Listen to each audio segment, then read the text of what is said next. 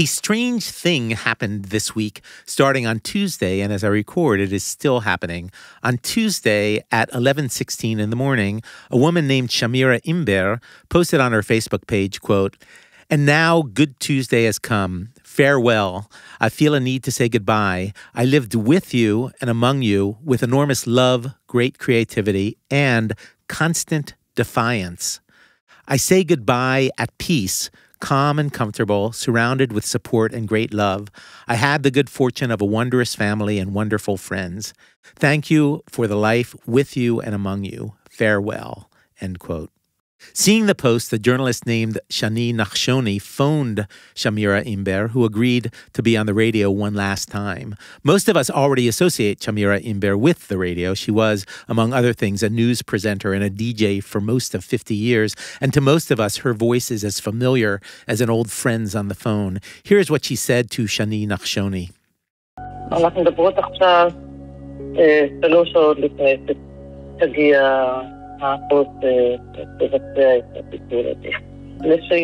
We are speaking now 3 hours before the nurse comes to administer the treatment to give me gentle, pleasant sleep as much as possible until the end. I wanted to do it even earlier, but because of the holidays, it didn't work out. By this time, social media was already filled with tributes to Shamira Imber. With "Here's the Shamira Imber iNews stories" and decades of photographs and videos. By early afternoon, on the top of the hour radio news bulletin, the fact that Shamira Imber was fixing to die was a lead story. By mid-afternoon, the Wikipedia entry for Shamira Imber was already amended to include her death, and more of the posts on Facebook, Twitter, and Instagram were now eulogies, until another post came up on Shamira Imber's Facebook page, and it said, quote, "This is Shamira's daughters, Moore and Shelley. Thank you for all your good words. Ima is now receiving palliative sedation to ease the pain she has been suffering for some time. When the time comes, we will publish an official announcement. Again, we thank you for the warm embrace."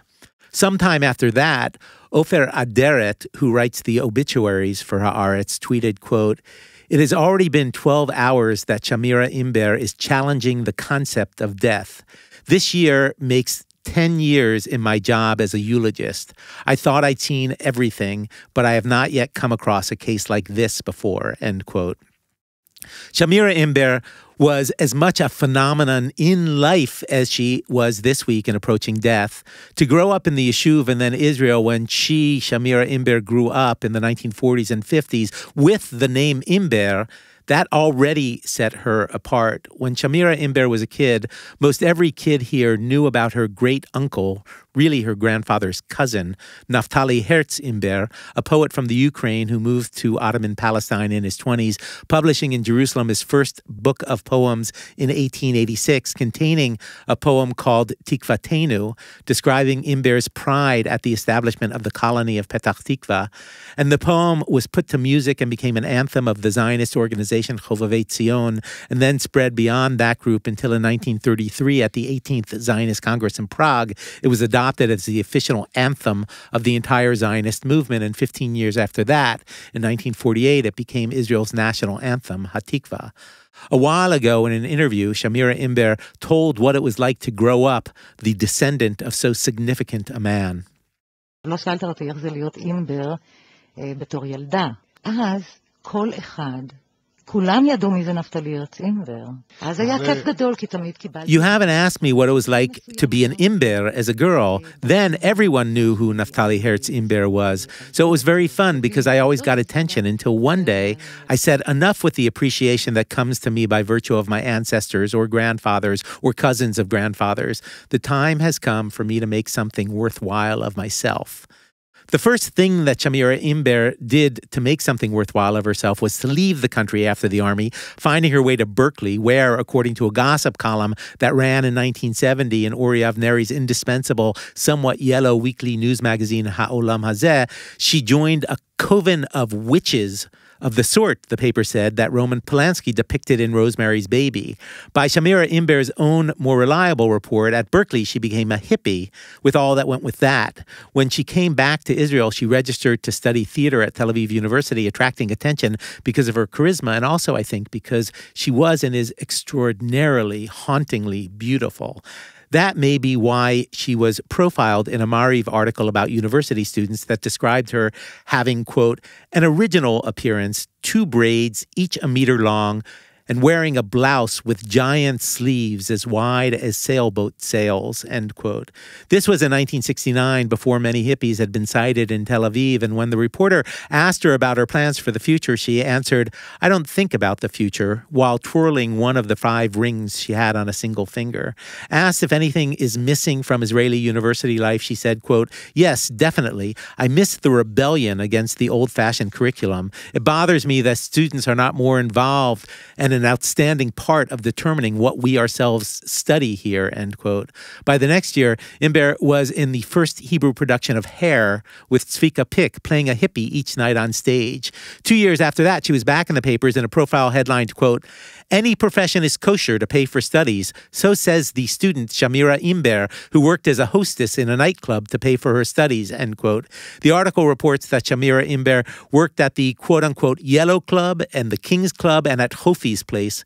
It reports of Shamira Imber, quote, she worked alongside, among others, homosexuals and lesbians, and occasionally famous people even came into the clubs drunk, end quote. But Shamira Imber insisted there's nothing wrong with such places and that students ought to be countercultural, quote, students in Israel need to be a united antithesis to the establishment, like they are in France and the U.S., in order to create a more healthy synthesis in this country's universities, end quote. Acting didn't hold Shamira Imber's interest, not for long anyway, and after she finished university, she applied for a training course in radio announcing at the Israel Broadcast Authority. And she got in, which was not easy, and she found what would be, in one way or another, her profession for the rest of her life. Her voice is gorgeous, deep, and filled with authority, and it is at once both cool and warm.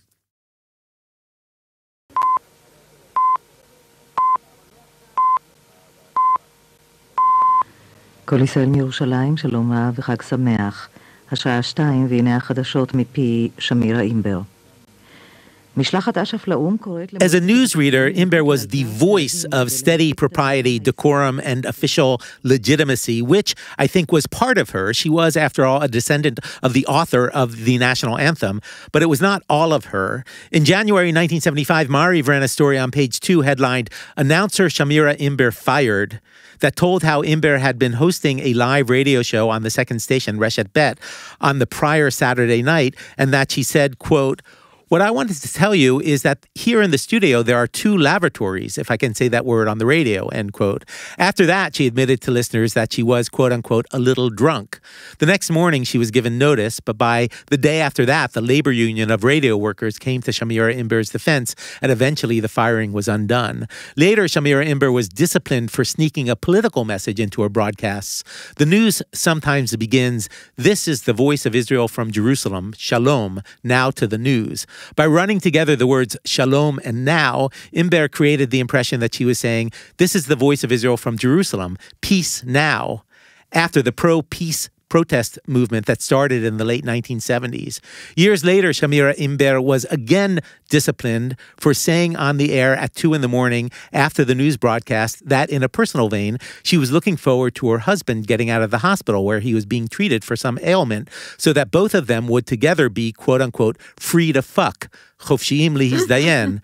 When the other broadcaster in the studio protested, she said, why do it and not say it? Adding that, okay, she'd say it differently. She hoped that her husband would be free to fulfill the important mitzvot, the religious commandments, that he is commanded to fulfill, meaning, of course, conjugal relations.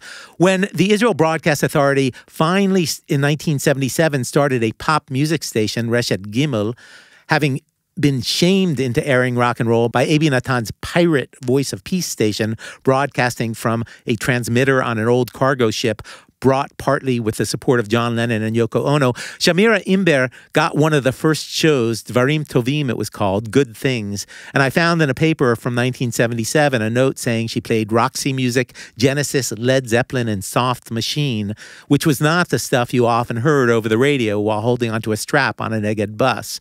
Though, at the same time, Shamira Imber's show was hardly Woodstock or Altamont. It was some odd in-between thing, as though it couldn't decide if it was meant for teens with their hair growing out or for their grandparents with their hair falling out.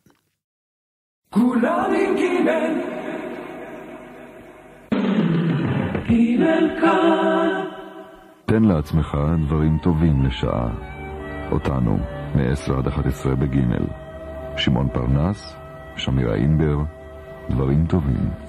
רשת גימל ושלום רב לכם המאזינים, 10:06.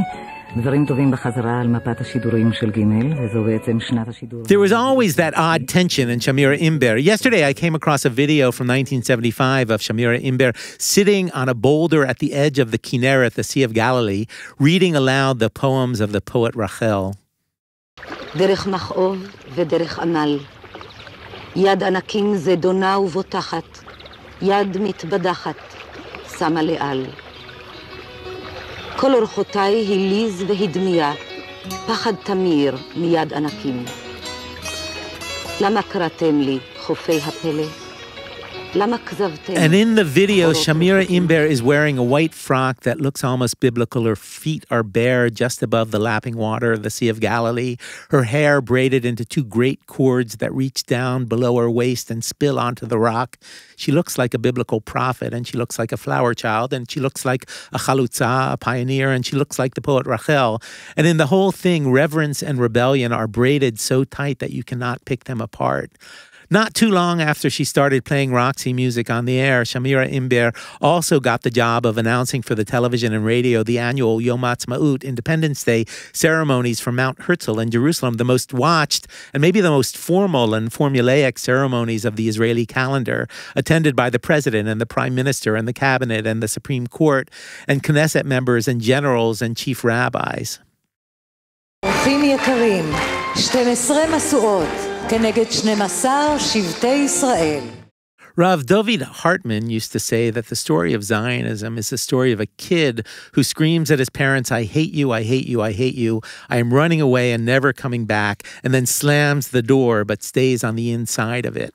Once in an interview describing her famous ancestor, Naftali Herz Imber, Shamira Imber said, ממזר הוא היה גם. הוא נסע לניו יורק, הוא כתב שם יום אחד, הוא הפיץ הודעה שהוא נפטר. He was also a bastard. He went to New York and he wrote there one day, he publicized an announcement that he had died, all just so that he could come to the synagogue afterwards and hear what people had to say about him. Shamira Imber told how Naftali Herz Imber was secretary to a radical mystic adventurer member of British Parliament, Lawrence Oliphant, who set up housekeeping with his wife Alice in the Holy Land, and it was not long before Naftali Herz Imber and Alice were having an affair. Shamira Imber said that she saw in herself some of this side of Naftali Herz Imber. She said she could also be a bastard, that only in the very limited sense of, like her great uncle or whatever, she could be the voice of officialdom and at the same time be in constant rebellion against it.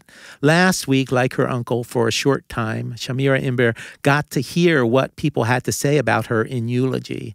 And mostly what we had to say is that we loved her for showing what is easy for most of us to forget, that you can be both things, enchanted by the establishment we have established here, and also committed up to our very last bit of energy to challenging that establishment until we see it change.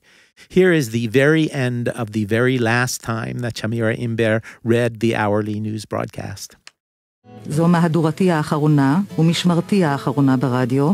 זה היה מקום מפואר לצמוח בו ולגדול. תודה לכל החברים. תודה לכם המאזינים. שלום.